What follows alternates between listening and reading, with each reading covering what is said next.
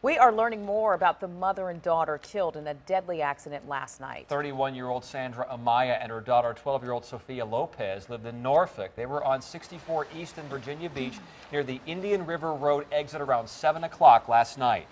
And that's when police say a pickup truck crossed the median from the westbound lanes and slammed into the side of their car. 10 of your side's Erin Kelly talked to a neighbor to find out more about the family. Erin? Well, the driver of the pickup truck is still in serious condition at the hospital, but an hour from now, neighbors are planning a candlelight vigil for the Sandra Amaya and her daughter Sophia.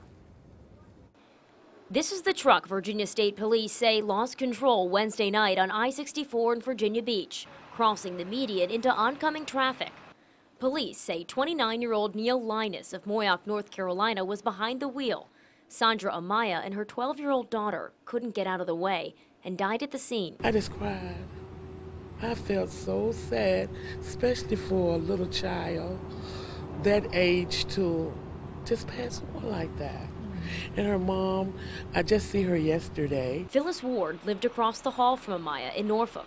She talked to us Thursday about her warm-hearted neighbor. She was just a friendly person. She was outgoing, always at the beach. And other than that, you didn't see her going anywhere but going to work and coming back home. It hurt.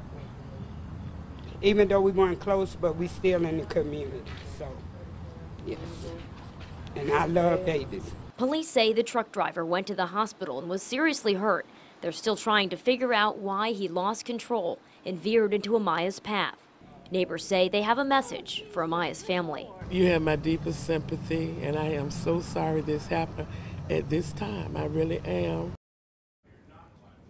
Police say charges are pending. They're still investigating the crash. Now, the vigil for the family is tonight at Amaya's home in Norfolk at 7 o'clock. Erin Kelly, 10 on your side.